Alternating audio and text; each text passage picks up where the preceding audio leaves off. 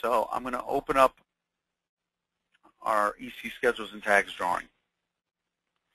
Okay, here is the 5.1 EC schedules and tags drawing. Now, this is clean out of the box. This is what you're going to receive, okay, from us. Now, if you zoom up here, you're going to see you've got all your items that you're used to using. All right, here's all the original tags you've been using 2012, right? Your bottom of steel tags, all your offset tags, schedules, everything you were using. Okay, use these schedules for previous drawings. So these are the schedules and stuff you're using for anything that was 2012. Here are all the new tags.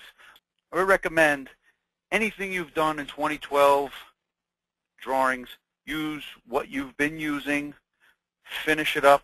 You know, if you're finishing up a floor, finish up that floor, use the schedules and tags you're using for all that existing duct and anything you've done before you move to 2013.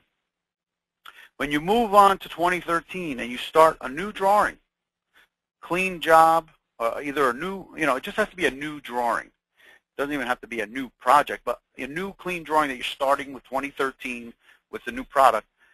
You can use all the new tags, new schedules, and everything will be implemented in there. We've gone through and put in every property set you could possibly want to use. Let me get back to that duct drawing I was on. So now we're here. So I'm going to come into the Home tab, and I'm just going to open up my tool palette. And I've got, here's one of my new schedules.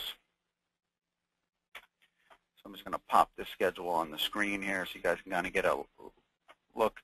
You can see, now this is a particular schedule that just has duct and fittings. You know, here's all the duct, and then down below gets all, there's round pipe. It tells you a total, how many pieces, and then you come down here, it gives you all the transitions, square elbows.